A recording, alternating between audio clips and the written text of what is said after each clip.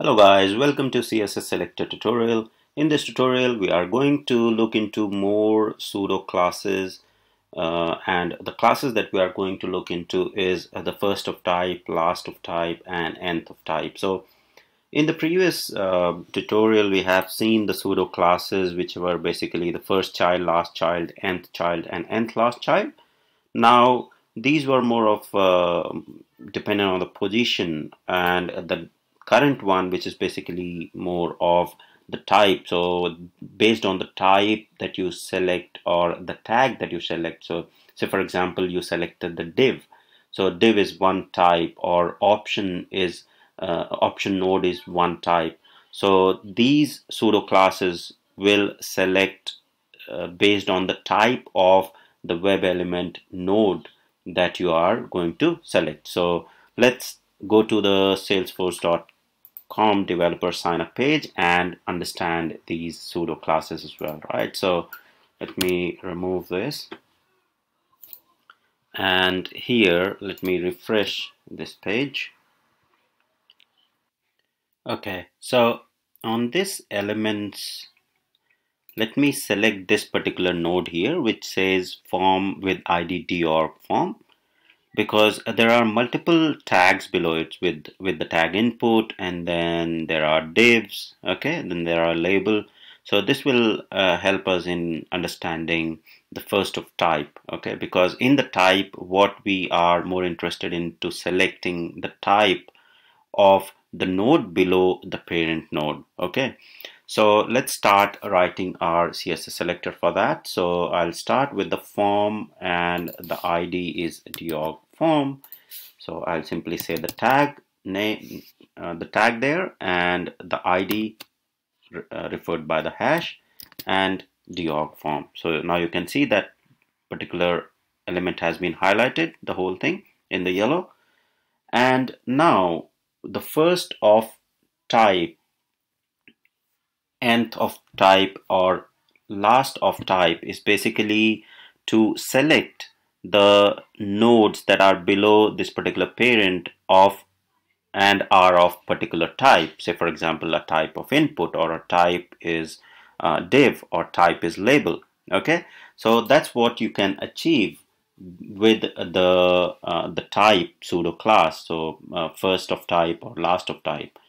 So below this particular parent, if I want to select a child which is of type input, right?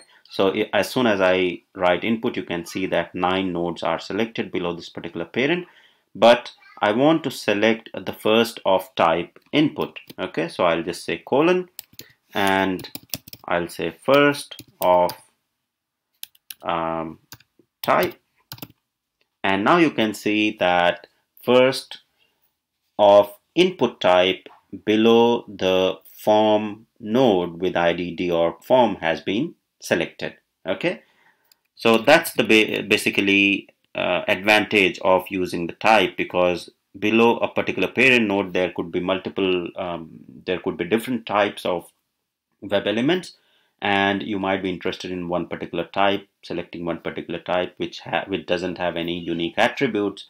So in those sort of scenarios, this will be helpful.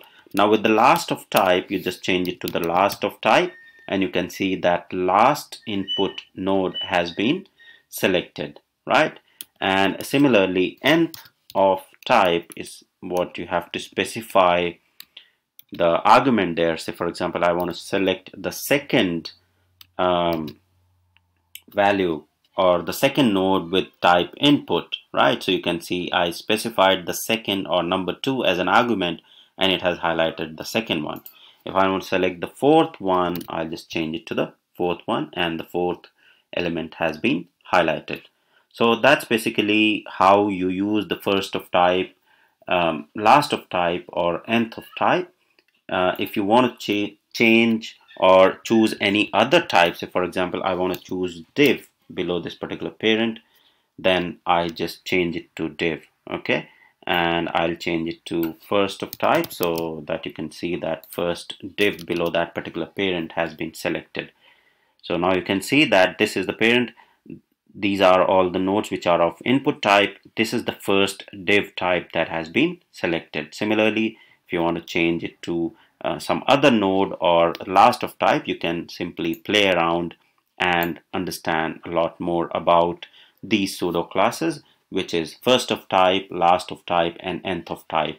Now, please remember that with all these fundamentals, whenever you're using these to figure out your Selenium web element locators using CSS Selector or XPath, which I have covered in the XPath tutorial series, and there are other locator strategies that I have explained in the robot framework tutorial.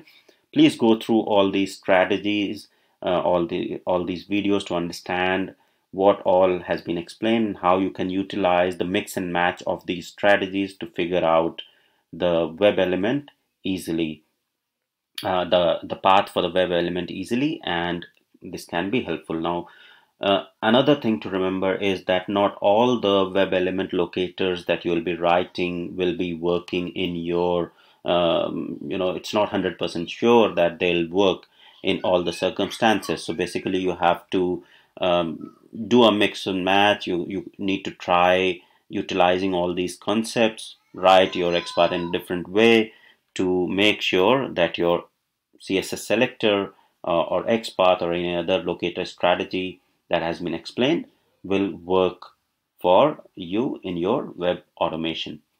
So that's pretty much all about the Selenium CSS Selector pseudo classes, first of type, last of type, and nth of type.